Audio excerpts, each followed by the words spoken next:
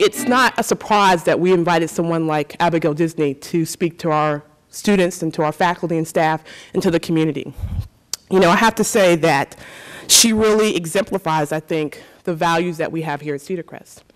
And so it brings me great pleasure that she's here not only to speak to you, but to also receive an honorary degree from our college.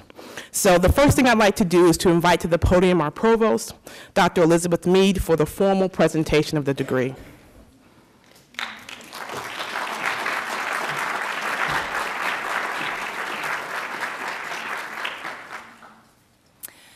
Madam President, I have the honor to present to you Abigail Disney, candidate for the honorary degree, Doctor of Humane Letters. Dr. Disney is an award-winning documentary filmmaker and philanthropist who embodies the type of leadership and commitment to making the world a better place we try to instill in every Cedar Crest College graduate. Her longtime passion for women's issues and peace building culminated in her first film, the acclaimed Pray the Devil Back to Hell, about the Liberian women who peacefully ended their country's 14-year civil war. The film premiered in 2008 at the Tribeca Film Festival, where it won the honor of Best Documentary. Dr. Disney served as the executive producer of the groundbreaking and award-winning PBS miniseries, Women, War, and Peace. This work has been hailed as the most comprehensive global media initiative ever mounted on the role of women in peace and conflict. And she co-founded the Daphne Foundation, which works with low-income communities in the 5 boroughs of New York. She established Peace is Loud, which amplifies women's voices for peace building using the power of media, and she is a member for the Global Fund for Women, the Roy Disney Family Foundation, the White House Project, and the Fund for the City of New York, as well as the advisory boards of a broad range of organizations working in the areas of poverty, women's issues, education, and the environment. A firm believer in the value of education, Abigail received her bachelor's degree from Yale University, her master's degree from Stanford University, and her doctorate from Columbia University. And tonight, Cedar Crest College will bestow an honorary Doctor of Humane Letters.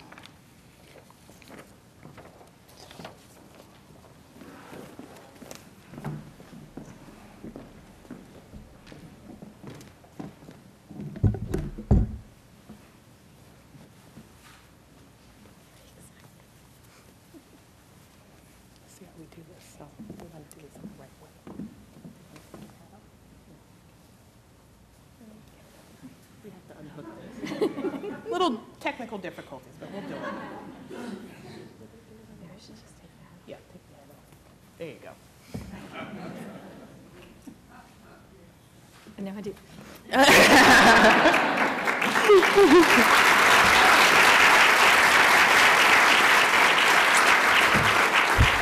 Therefore, by the authority granted by the Commonwealth of Pennsylvania to the trustees of Cedar Crest College, and by them delegated to me, I award you the degree of Doctor of Humane Letters, with all the rights, honors, and privileges thereto appertaining, in token whereof I present you with this diploma.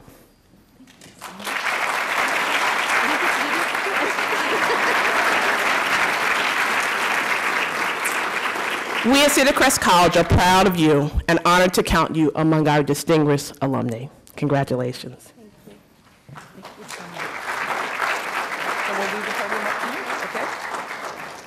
You want me to take your degree down for you? Sure. Okay, thanks. It'd be too distracting. Thank you so much for this. I'm not joking when I say I'm humbled by it. I really believe in a college like this one as one of the incredibly important assets that makes a country like ours great, and communities like these great. And so I don't come here with a lightness or any kind of sense of triviality. I am here with all of my heart, and I am grateful with all of my heart. Thank you so much for this.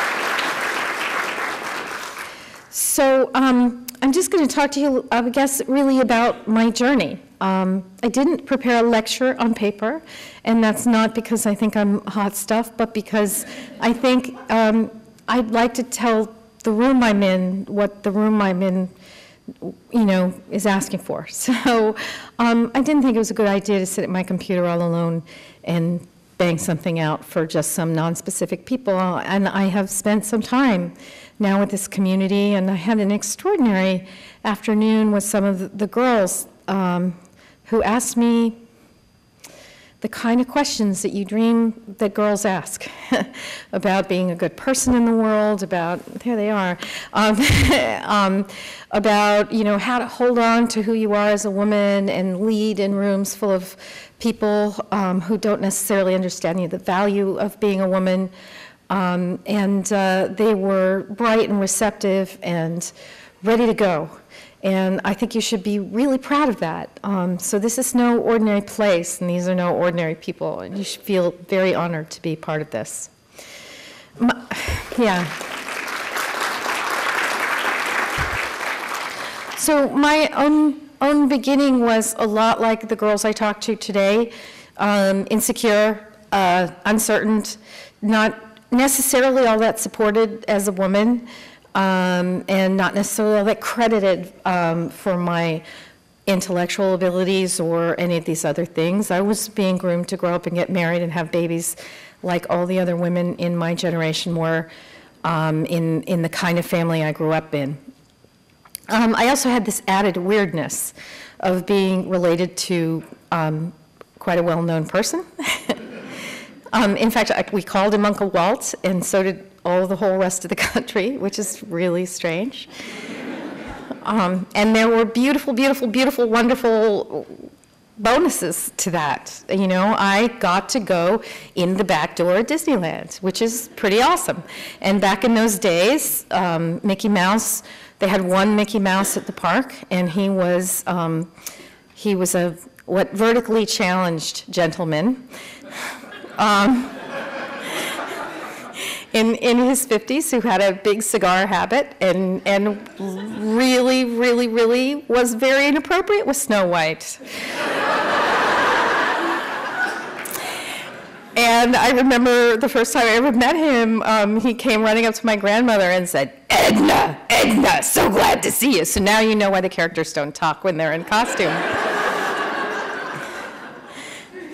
So, I wouldn't trade that kind of thing for the world. That's a pretty lucky experience. And, but, you grow up with a name like this, and you do know that it enters every room before you do. You do know that it creates in everybody you meet a series of preconceptions. They're different in every case. You have to suss them out. You have to hang back and see which preconceptions people are going to have. Sometimes they're about money. Sometimes they're about that I'm going to act like Kim Kardashian. It's like, I wouldn't know how to act like Kim Kardashian. And there'd be a lot more sit-ups involved. Or that I came from the happiest place on earth and everything is perfect all the time. Those are the three primary preconceptions I deal with. And, I left Los Angeles. I went to college in the East Coast, and I kind of settled in the East Coast, fell terribly in love with my very best friend and boyfriend in college, and we've been together for 33 years, and we settled in the East Coast. And I settled into my 20s, which were like a lot of people's 20s. I'm sure we all remember. Not really sure what I wanted to do, not really sure how I wanted to do it. Pretty sure everybody had wronged me right up until that point, and it was everybody else's fault. And really, really, really uncomfortable in my own skin. Really uncomfortable with the last name. And there were various levels of that discomfort. One level of it had to do with it calling attention to me that I didn't appreciate and hadn't asked for. And that's kind of one of those things like, having, I don't know, one leg or so. That's just life. Get over it. But the other one had to do with inequity. It had to do with that I hadn't done anything to deserve or earn any of the privileges I had, and yet I was wallowing in privilege. I was floating. I was walking around on a cloud of privileges I hadn't asked for, hadn't deserved. And I could see around me as I looked around the city I was living in. I moved to New York in the 80s. That, there were people with the opposite of those privileges that they hadn't asked for, hadn't done anything to deserve, just equally. So that sort of was the beginning of my journey to where I am right now.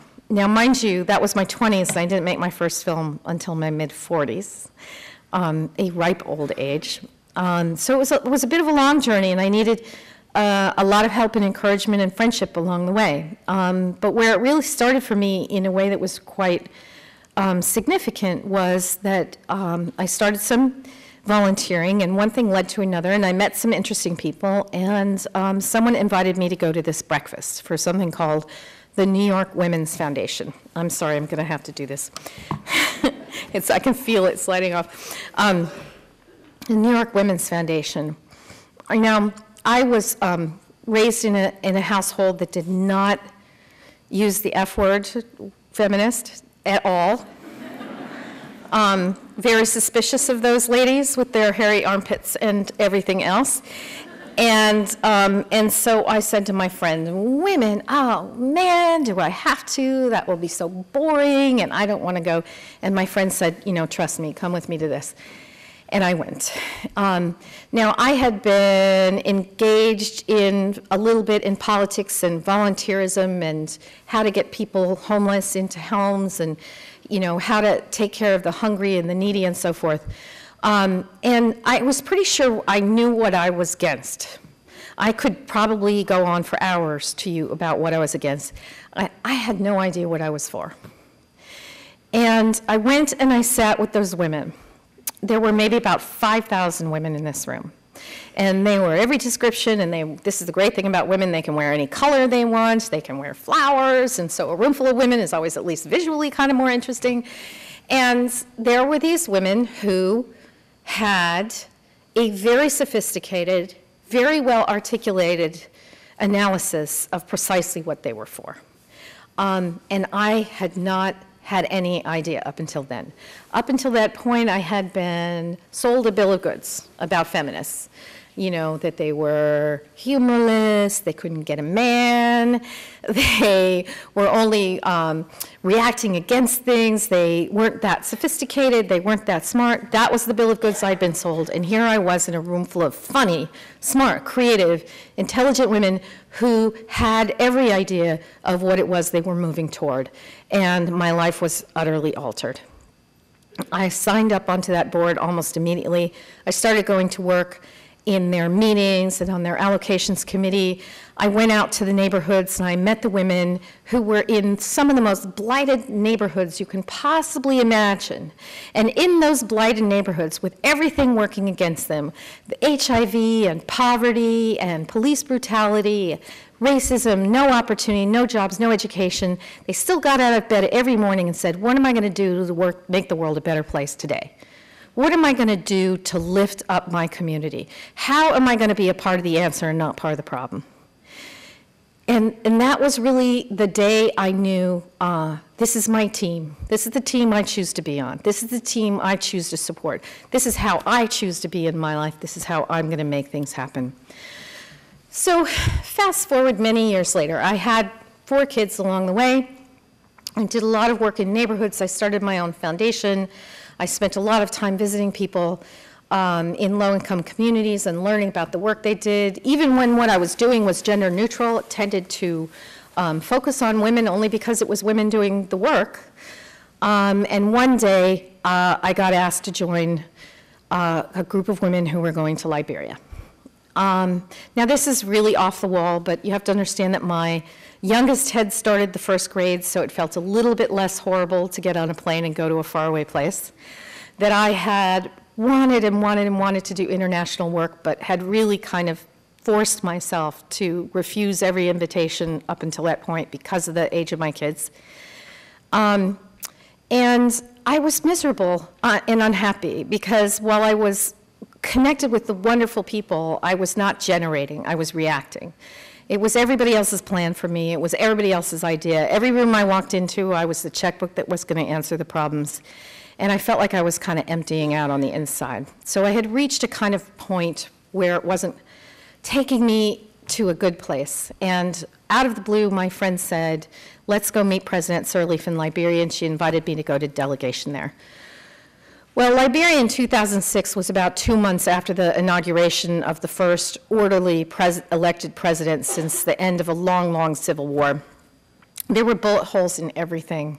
I mean, I'm telling you, I never had any idea how much suffering could be just evident in the architecture, in the streets, in the looks on people's faces. It was a shock. I had never seen anything like it in my life. I had the great honor of meeting the president, Ellen Johnson Sirleaf, the first duly elected woman head of state since Cleopatra in Africa, to give you a sense of perspective. Not that Cleopatra was elected. Pretty sure that didn't happen that way. I just couldn't believe how amazing it was.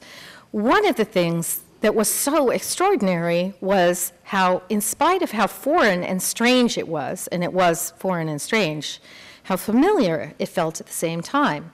Every time I sat down in a meeting with some of these women, they would sit down and they would describe the job training program, they would describe about the housing tensions, the land tensions, the political tensions, the tensions around class and employment and so forth, in not only the same general terms, but sometimes in the same vocabulary as the women that I had been working with in the community.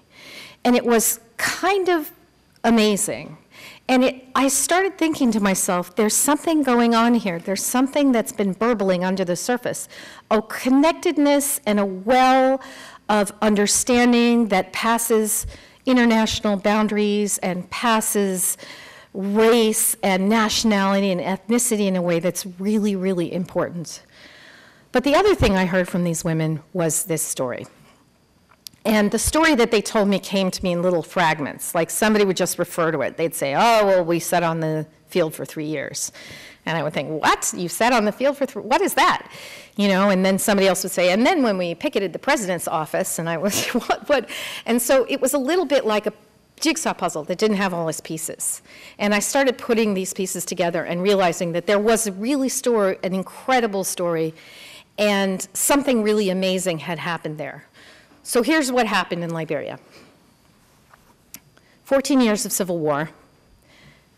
50% of the women in the country have been raped. It's a country of 3 million people, 250,000 people killed, a third of the country displaced. It is horrific, and there's no end in sight. So the Muslim women and the Christian women make a decision. They work out their differences, in spite of the fact they'd never worked together and didn't really trust each other much at all. And they come to the field. They strip themselves of jewelry, hairstyle, everything that's an indicator of class or ethnicity. They want to be one community. And they wear white, which is mourning color in this part of Africa. And they stand on the field, they learn each other's prayers, and they sing, and they pray, and they fast every single day. And the president drives by them every single day on his way to work, and they patiently sing, pray, and fast. And after about 20 days, they get him to agree to a meeting with them, even though he said he will kill his own mother if she protests. They say to the leader of the women, we'll meet with you if you bring 25 women, thinking 25 women won't be gutsy enough to show up for this meeting. They show up with 2,500 women. And they persuade him to go to the peace talks in Ghana. And then they go to Sierra Leone. They do the same thing. They persuade the rebels to go to the peace talks in Ghana. And then they follow everybody to Ghana.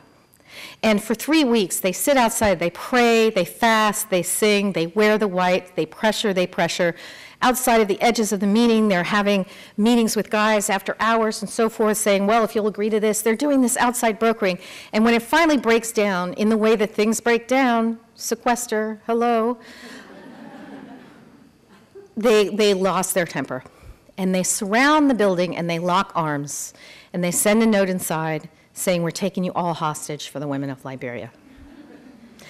And when the men flip out and send security to arrest them, the leader of the group, she said to me, it's in the film, she said they were arresting me for obstructing justice. And those words, obstructing justice, something just went off.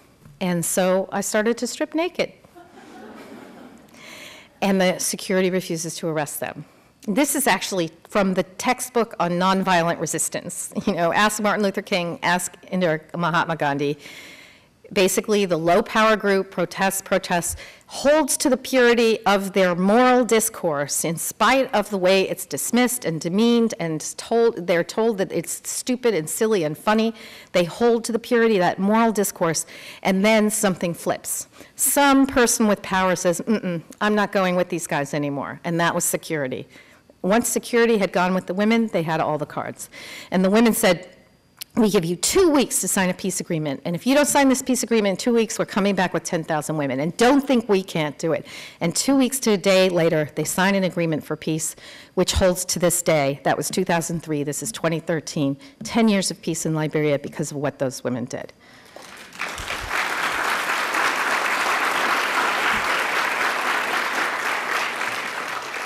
Well, I came home from that, now knowing that story, thinking, how did I not know this story?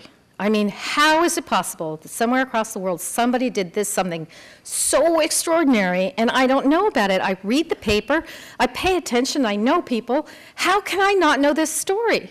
And if I don't know this story, how many other stories don't I know? Not only from last week, but 500 years ago.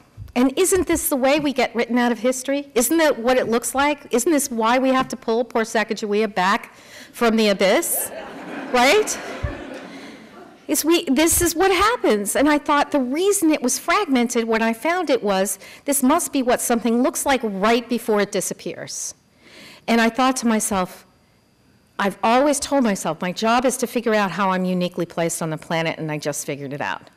I have a media family, and I have an understanding of how media works, and I can make this film, and I can make sure people see it, and we can stop this thing from happening. We can stop this story from disappearing. And not only would that be an act of proper respect and dignity for the amazing women who did this amazing thing, and they were owed, if nothing else, they were owed the respect for what they did. But over and above that, what will it unlock in other people, knowing that the women in Liberia did this? Don't we always do things thinking we're the first ones who did it?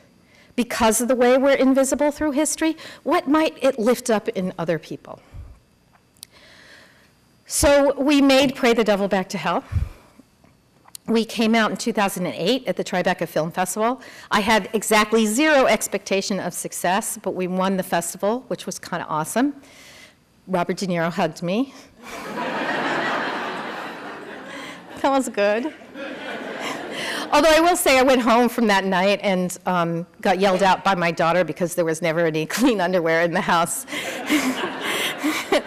So, you know, so much for feeling good about myself. But I'm gonna right now pause and show you a little bit of what we've done. It's a little bit of Pray the Devil Back to Hell, along with a couple other films that we've made since then. And I'm going to now, then after that, tell you the story of where this film has been and what it's done. So why don't you start the media? We lived in fear.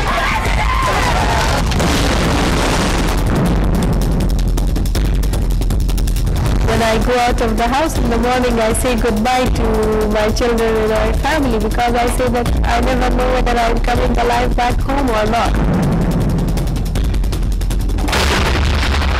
If you look at the frontline discussion of wars, the troops, the politics, the borders, the weapons, the armies, that is a man's story. How you actually exist and continue on living in war, that's a woman's story. That story has never been told. There are no front lines in the wars in today's world. The fact is, the primary victims are women and children. Civilians are not, quote, collateral damage, as we once called them, but really very much in the center of the war zone. Women, although they are not necessarily the combatants, are often the victims. In contemporary wars, the tactic is killing or raping women. This is a very nasty weapon of war. It has probably become more dangerous to be a woman than a soldier in an armed conflict.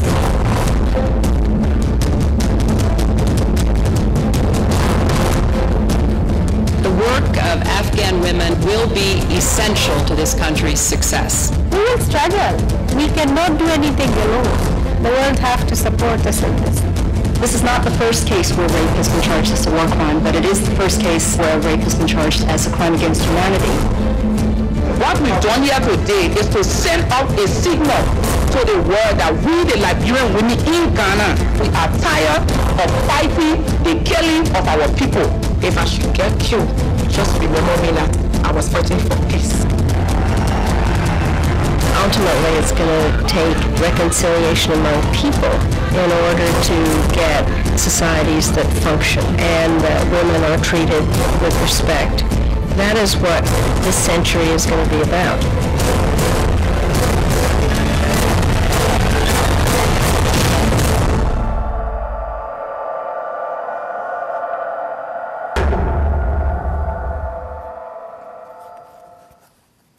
Okay, so Matt Damon hugged me too.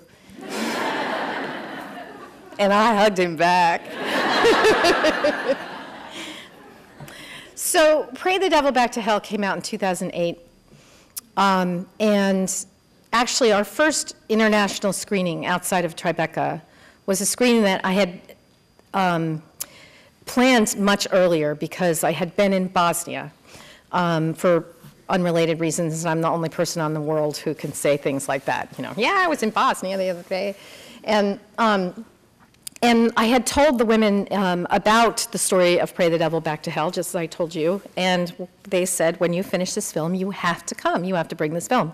So our first international screening was in Srebrenica, where there had been a horrific massacre of Muslim men and boys, where the women have moved back and are, you know, refusing to be silent about that massacre.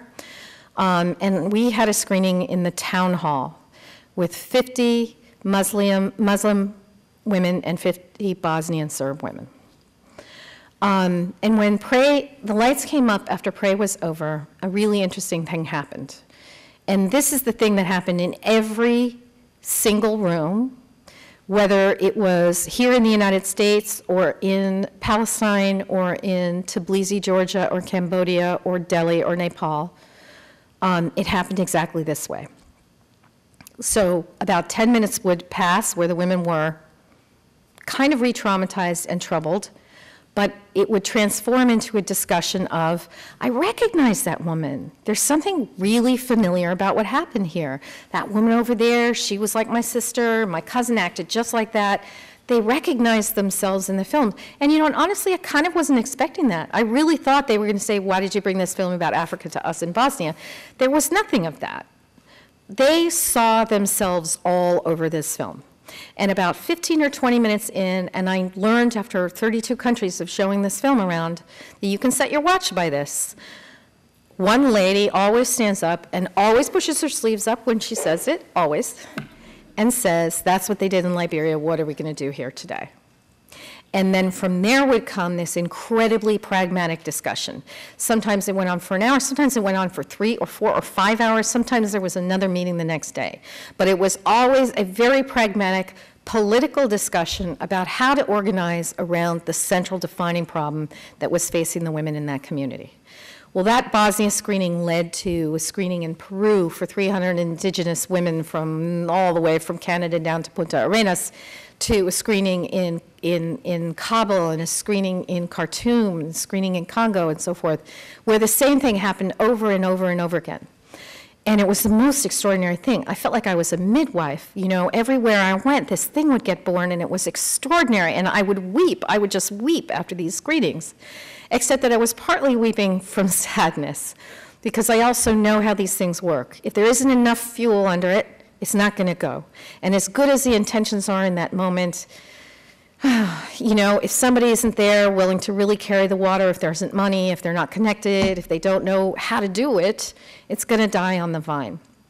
And I thought, I'm trying to light a bonfire here, and I've just got this one match. And maybe if I had more matches. And that was where Women, War, and Peace came from. It came from the idea that, you know, women recognize themselves in all of these different kinds of situations. They see themselves immediately, whether it's, you know, a white-black thing or an Africa-Europe thing or ethnicity or language or religion or any of these things. Women are not rewarded by the systems that remind us of all the reasons why we're different from each other. right? Women are not rewarded in those systems. And generally speaking, if you go directly to women and you don't go through gatekeepers, they don't spend a lot of time thinking about those systems for the most part. And so we went back and thought about what is it that we can do to light with 5 matches instead of 1. Now, this, for the project of Women, War, and Peace, and this is to tell you there are no wasted moments in life. Way back in my 20s, when I was writing my dissertation at Columbia and wasn't really sure what I wanted to do, weirdly, I wrote my dissertation on war novels. And I honestly, at the time, could not have told you why I was doing that. I really don't. I didn't know anybody who'd served. I didn't really know much about war. But I was really interested in a couple of things. I was really interested in the way that we culturally get the idea posited that there are only a limited number of ways to solve problems, and one of the easiest and quickest and most clear is violence. We are really quick to resort to that as a problem solver. And we live in a culture that sentimentalizes, let's face it, romanticizes, sexualizes even violence. And you know, it's very interesting that 80% of the media consumed around the world is generated in the United States. And the media that's generated inside the United States is saturated with this romance of solving problems with guns, with bullets, with fists, and so forth. It's very interesting that I travel all over the world, and everywhere in the world I'll see some version of Mickey Mouse somewhere painted along the side of a thing, and I've started collecting pictures of him. But the other thing I see everywhere I go is Rambo. And you know, it's funny, nobody's seen the movie Rambo, nobody knows what's in the movie Rambo, but everybody knows who Rambo is. Rambo is the essence of the most toxic image of how to solve problems. What was interesting to me about these war novels, if you read through the history of American literature, is they never have women in them. They just never have women in them. Women are sort of there. They're sometimes prostitutes. They're the mother waving goodbye. They're the wife you're going to come home to. But generally speaking, there are no women in these landscapes. And what I started realizing was it's not that women aren't in these landscapes. They've been written out of these landscapes. You know, if Attila the Hun could rape and pillage his way across Europe, there are women in these landscapes. You know, if you could do house-to-house fighting, where did those women go? There are women in these landscapes. What happened to them? Why have we written them out? And the more I think about it, the more I think, well, you know, if you take that image of Rambo that everybody knows, the sweaty whatever and the bandoleras and the gun and the sweatband and everything, if you just take that image, he looks pretty awesome, you know, macho and amazing. You just put a few women around him, and maybe some children, he looks like a huge jerk, right? Because he's like, what are you doing? Put that gun down. So there's a reason we don't have women in these landscapes, because we cannot sustain the mythology and the sentimentality about violence if we add back into the equation everything that reminds us we're human, that reminds us we're vulnerable, right? Reminds us that talking is better than hitting. So we went back and we decided to restore women to the narratives of war. They had been written out of it, and the project of Women, War, and Peace was to reassert their presence in the language, the mythology, and the accepted narratives of war. And that was the idea of it. So we did a film about Bosnia, which focuses on sexual violence, but really more about impunity and the pain that is created by impunity and the barriers to getting justice around sexual violence. Colombia, which is about displacement and land and resources and how important it is for people to stay on their land and the role women play in that process. Afghanistan, which is really about political processes and how do you get recognized inside of political processes that have defined you out of existence or mattering. And of course, Pray the Devil Back to Hell played as part of that, and we did a 5th film that was a 5-part series. We've had them all dubbed. We had 13 million unique viewers, which was an incredible number for PBS, and we've had it all dubbed into French and Spanish and Arabic, and we're now taking them out to community-based organizations around the world to work with them around getting women to understand themselves in a habitual way, you know, gathering, making a habit of gathering and thinking of yourself as a viable political actor in the public square. because how would our landscapes be transformed if that happened? What I get often when I do this is a kind of a pushback, which I understand. It's a very predictable and understandable pushback about the nature of the relationship with women and peace, you know, and we've all had mothers. We know they're not always nice, right? Women are not magic, super nice, Glinda the Good Witch, perfect. We know that when women have gotten power, actually, the very few women that have had the summit of power in their governments have been, in many ways, some of the most belligerent people that you can imagine. But, you know, I figure you clamber to the top of a pile over a lifetime, you end up looking like the pile you clambered to the top of once you're there. So to some extent, it trumps gender if, in fact, what you've emerged through is as patriarchal and as invested in militarism as something like, for instance, Great Britain was when Margaret Thatcher became the prime minister. But over and above that, there's something really important. You know, peace is not in the estrogen, and it's not in the Diet Coke, and it's not in the second X chromosome. It's more of an associative relationship. There isn't a single culture on this earth, not one, where women haven't primarily been assigned the duties of getting the water, finding the food, educating the children, making sure the house is in order, getting the health care, taking care of the sick and the dying, taking care of the old, taking care of the traditional knowledge.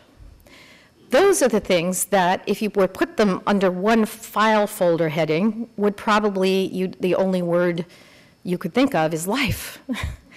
They do life. And they do it as their primary job in almost every place on earth.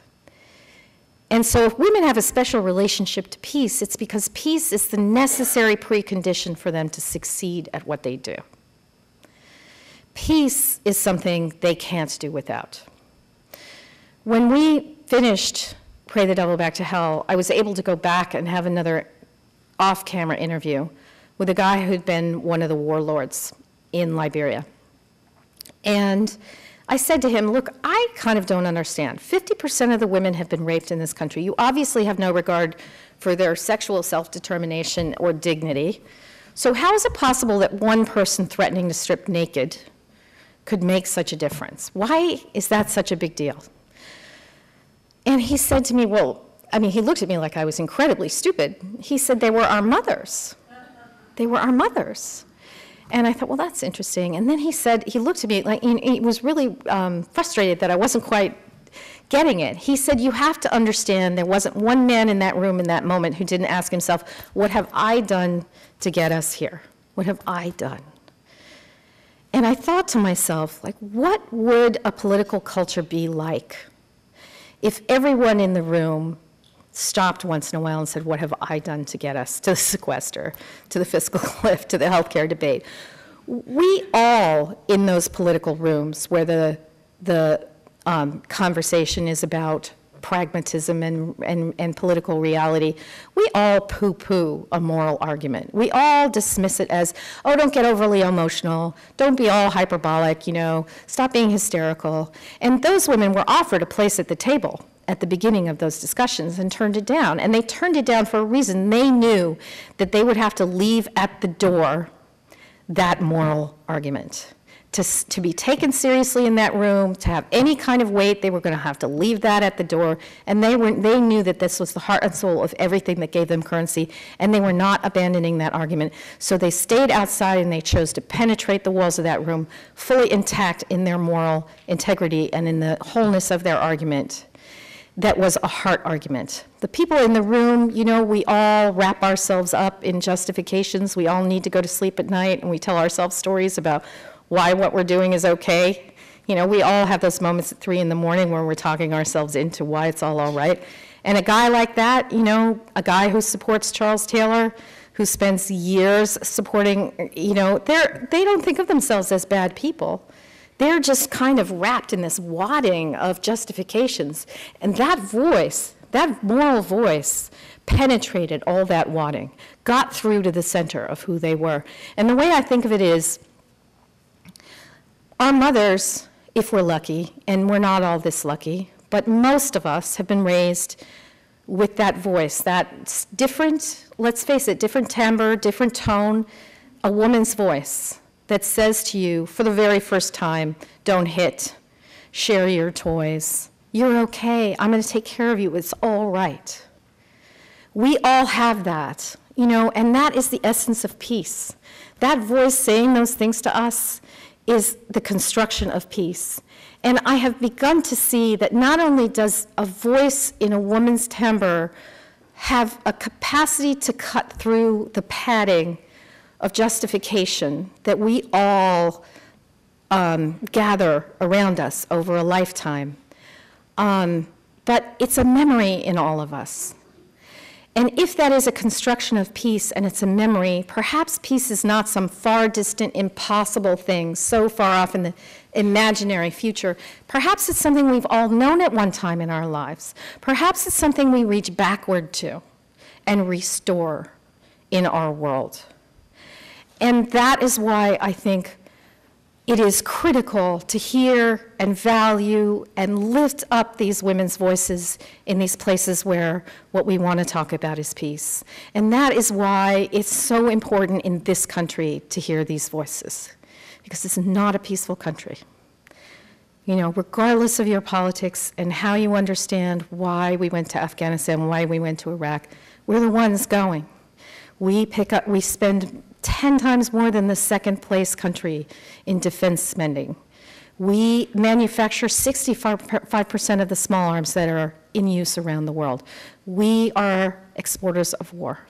And within our own country, the way we handle each other, the way we discuss politics, certainly the way we resolve disputes, it's too violent. We don't live in a culture of peace.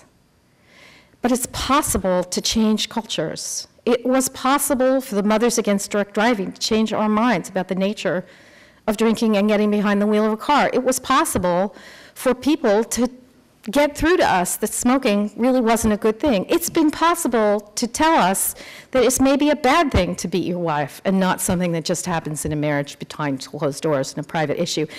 Cultures change. They change all the time because people choose to change them. And we can build a culture of peace in this country.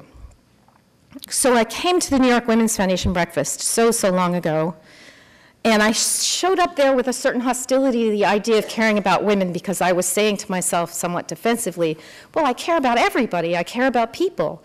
You know, I care about the world. And I realized that if what I cared about was the world, I'd care a lot about women because they bear the brunt of poverty. Yes, that's really important, but they also step up in very disproportionate numbers to address poverty, to organize communities, to rebuild, to make things better. They just do. The numbers don't lie. And so I began to care about women.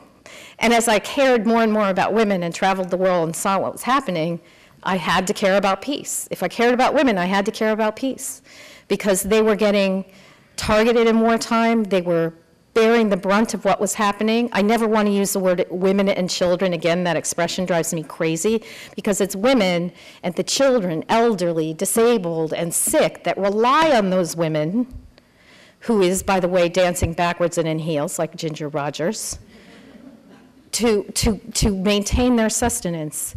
So women are carrying the load, and if you care about women, you have to care about peace. And then the more I cared about peace, and the more I thought, this is how I want to spend my life, and this is how I want to build something in the world, the more I realized I had to care about women. Everything kept bringing me back to women. Because without a woman's voice, peace can never be a message that can break through the wadding. Peace can never be a message that can be transmitted in a way that will break through and remind us all who we are and what we were put on this planet to do. So I make my life be about women and peace because, as I say, peace is loud. Peace is a verb. Peace is a choice and a process and a thing that you choose and a thing that you make.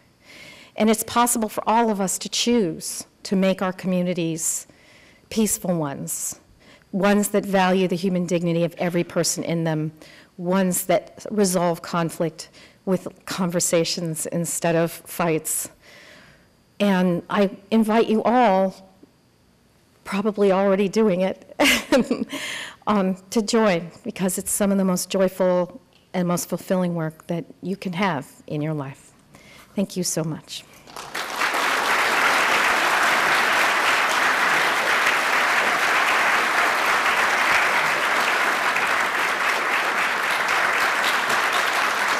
I love you guys.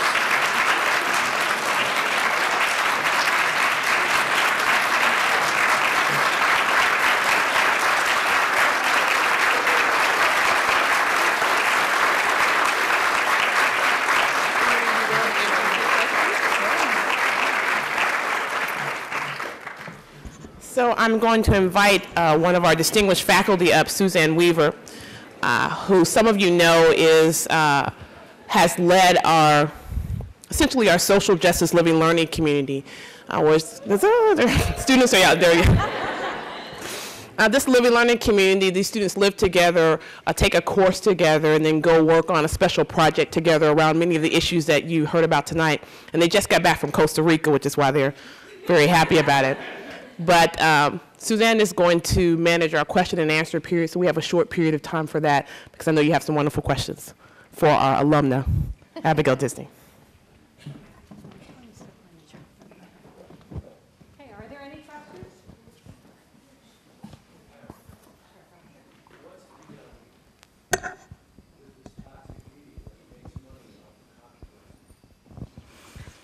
That's a really important question. I don't know if everybody heard it, but what's to be done with this toxic media? I mean, it is a media that, or a series of media that really feed on conflict. And there's a feedback loop happening where, I mean, actually I studied Jacobean dramas. If you study Jacobean drama, at the beginning of the 17th century, somebody wrote a really violent play and that sold really well. So the next guy, you know, 3 people were killed in this play, so he killed 4 people, and more people came. So the next guy killed 4 people and gouged somebody's eyes out, and more people came. It's a feedback loop of violence. It's the way media comes together with the way we do business in any country that is incredibly toxic and problematic. So it's a really good question. I mean, the week before Women, War, and Peace came out, Black Ops was released, and I spent a whole day in bed thinking, why am I even trying, you know? Who can push back on this? But you know, my mom always said despair is for chickens. Somebody once said to me that if you want fewer weeds, then plant more flowers. So I think I want to plant flowers. I want to have, there's also the things you have and do, but there's also the things you influence.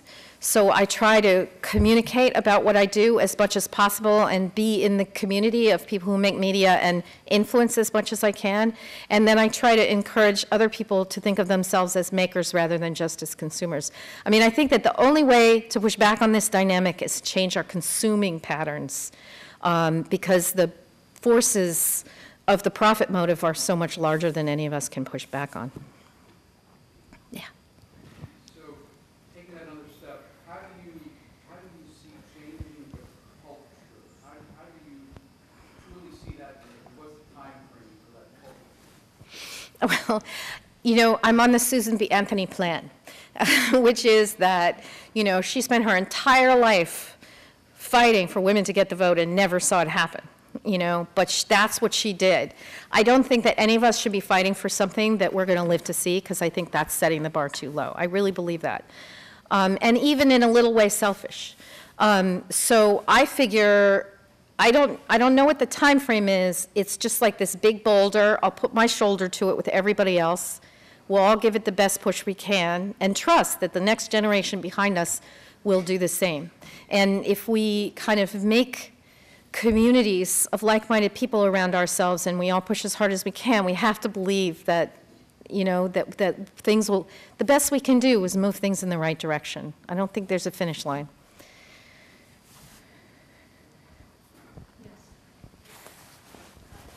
How do you feel about the influence of religion on women's image of themselves and the whole peace issue, war and peace issue? Right. That's such a good question.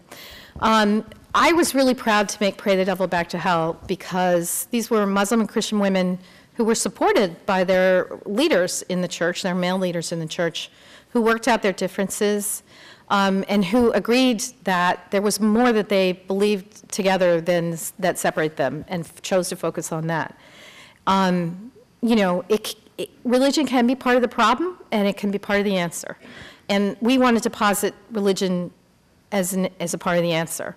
And because of that, actually, the film really resonated in very conservative communities, which normally don't really go to see documentaries because they tend to be lefty, progressive, pointy-headed NPR types.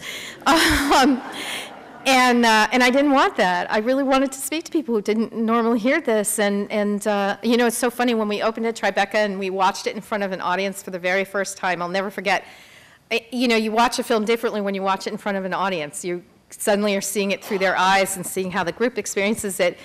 And I said to Ginny, my partner, oh my God, we made a Disney movie. Because that's kind of what it is. And it's kind of nice to come full circle and feel really proud. Because I do believe that, you know, there are two faces in every faith tradition in the world. And there's the one that's consumed with the job of telling people who's going to hell and why. And then there's the other one that's about how do we get into heaven and how do we help each other. And I choose to focus on that one. You say you have 4 children. You say you have 4 children. What sexes are they? And then how have you influenced them to make changes? Specifically, I'm thinking of women now being offered a chance to go into combat. Mm-hmm. How do you influence your children to say that that's not maybe the right role that women can be playing? Yeah. Oh, that's a complex series of questions, in fact. I have 4 kids, 2 boys and 2 girls.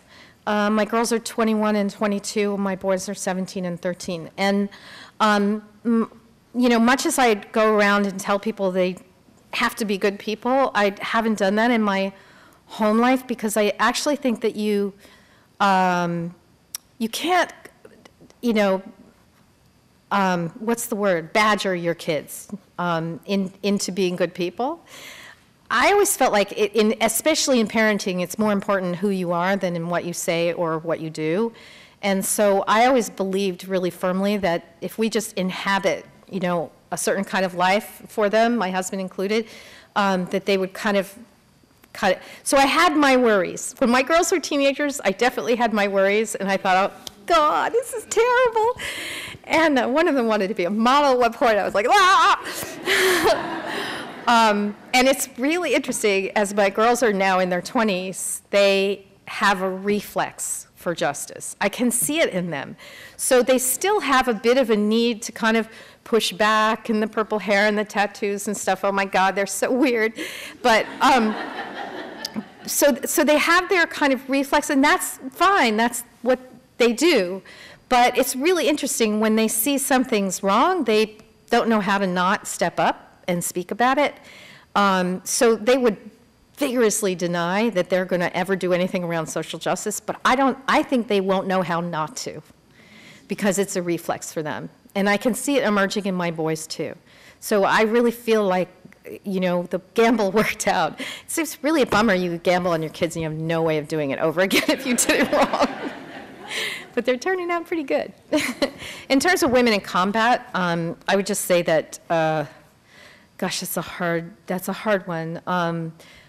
You know, I've come to this as, you know, I've got my whole peace on earth thing, and I was not expecting to encounter the stellar human beings that I've encountered in the U.S. military. I mean, we have amazing, stunning human beings in our military. And I've been invited, I've addressed the entire class of 2013 at West Point, where the head of West Point introduced me by quoting paragraphs from a speech I gave about peace a few weeks before.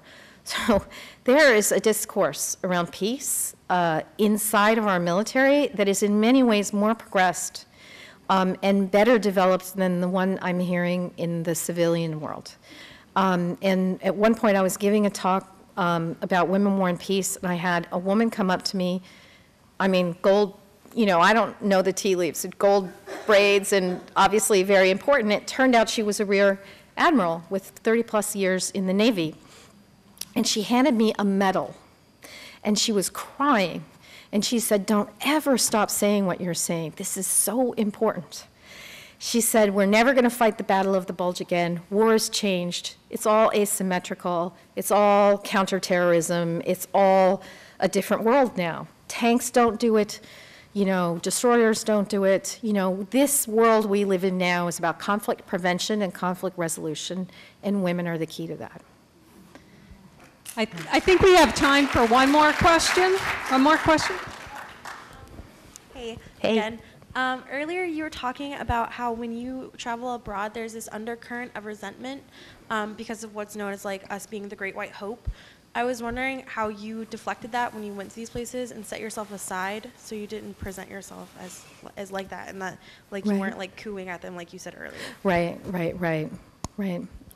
Yeah, there is this thing in the development world and in the foundation world where people kind of, they have a check they can write, which is very helpful to people in the world of places where there's poverty and so forth, and not just in the developing world, but in the United States and across Europe too. And so we go there with all this unintentional capacity to insult, and we often don't really go with a lot of regard for people's dignity. I mean, I keep thinking about how uncomfortable it makes people that Hugo Chavez was sending heating oil to the United States, and however uncomfortable that makes you, that's how everybody in the Congo feels right now. But you know, as powerful as that is, that, you know, way of doing development, it's kind of easy to diffuse, because the minute people sense you're listening, everything drops. The minute they sense that you really have an interest in what they've got to say and you give them authority and you think of them as just as smart as you, all of that goes away. It's very sad to me how easy it is to make it go away, because that means no one's doing it. But it's actually not that hard. Thank you.